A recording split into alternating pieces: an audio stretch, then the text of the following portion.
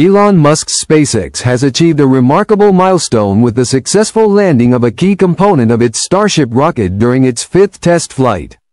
This historic event saw the lower stage of the Starship rocket, known as the booster, being captured mid-flight by a massive set of mechanical arms positioned near the launch platform in Boca Chica, Texas. The achievement signals a giant leap forward in SpaceX's long-term goal of creating a fully reusable, rapid-launch space vehicle system. A historic first. Before the flight, the chances of successfully landing the booster on the first attempt were considered slim.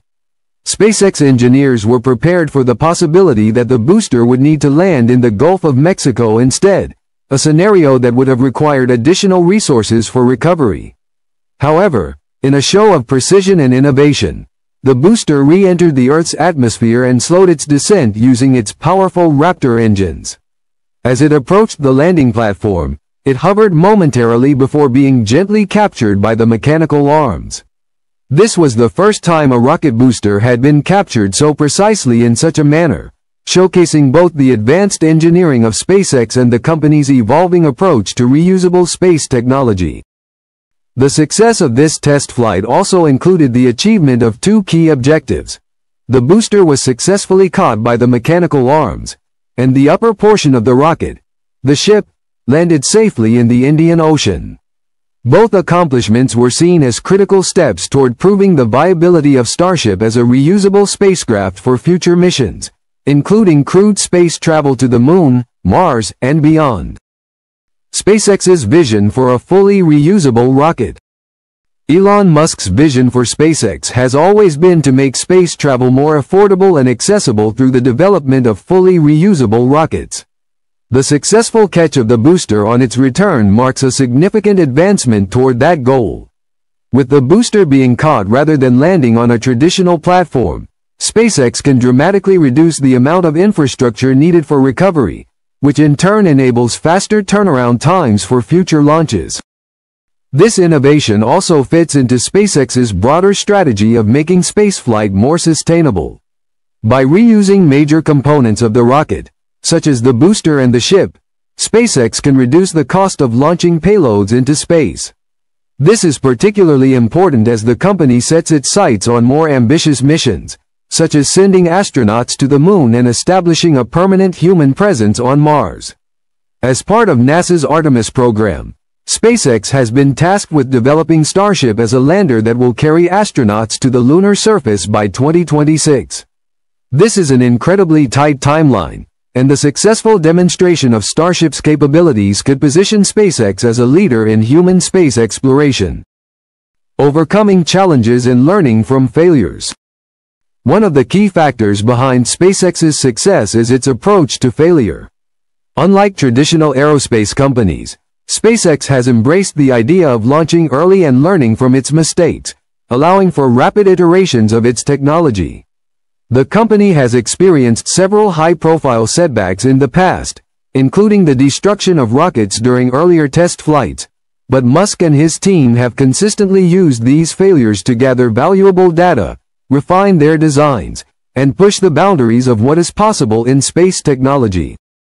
The fifth test flight, for example, came just a few months after SpaceX's inaugural flight, during which the Starship rocket exploded shortly after liftoff. SpaceX engineers took the lessons from that failure and applied them to improve the booster's design, the re-entry process, and the precision of the catch system. While no company can afford to experience failure indefinitely, SpaceX's rapid development model has allowed it to test, fail, and improve faster than its competitors. Navigating regulatory hurdles. While SpaceX's Starship program has made significant strides in technology, regulatory hurdles remain a critical challenge. The Federal Aviation Administration, FAA, which oversees commercial space launches in the U.S., is still reviewing SpaceX's licenses for future launches. As part of this review process, the FAA assesses the environmental impact of rocket flights, including concerns about noise, air quality, and carbon emissions. The relationship between SpaceX and the FAA has been tense at times.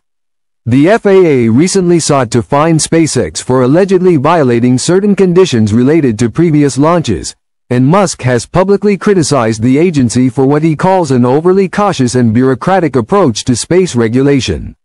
This dispute highlights the ongoing tension between innovation in the private sector and the regulatory frameworks that govern space activities. Despite these challenges, SpaceX remains determined to continue testing and improving Starship, and Musk has made it clear that the company will press ahead with its plans for rapid flight testing and system development. The FAA's approval process will be a key factor in determining how quickly SpaceX can advance toward its ambitious goals. Environmental impact and sustainability. One of the more pressing concerns surrounding rocket launches is their environmental impact. SpaceX has faced criticism from environmental groups and some experts regarding the potential harm caused by the emissions from its rockets.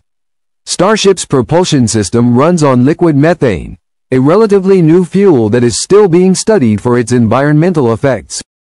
While experts agree that rocket emissions are far less significant than those from other transportation sectors like aviation, there are still concerns about pollutants such as black carbon, which is released into the upper atmosphere during rocket launches. Black carbon particles are highly effective at trapping heat, which could have a long-term effect on the climate. Because rockets like Starship launch at much higher altitudes than commercial airplanes, these pollutants can linger in the atmosphere longer and have a greater warming effect. Dr. Eloise Moray, an atmospheric chemist at University College London, notes that while carbon emissions from rockets are relatively minor compared to other sources, the higher altitude release of pollutants like black carbon remains a significant concern. She also points out that there is still limited data on the environmental effects of using liquid methane as a propellant. As SpaceX continues to develop Starship, gathering data on these emissions and finding ways to mitigate their impact will be an important area of focus. The road ahead. Looking to the future, SpaceX has laid out ambitious plans for Starship that extend beyond Earth's orbit. Musk has repeatedly stated his belief that humanity must become a multiplanetary species, and Starship is central to that vision.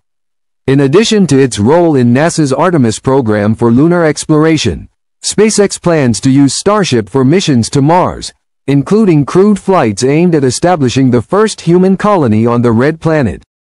For now, the Starship program is still in its early stages, and SpaceX has a long road ahead.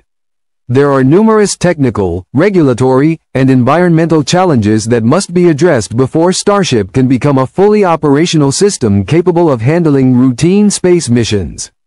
However, with the successful demonstration of the booster's landing and the successful return of the ship from space, SpaceX has made a significant leap toward its long-term goal.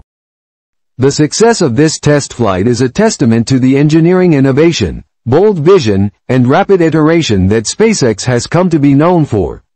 As the company continues to push the boundaries of space,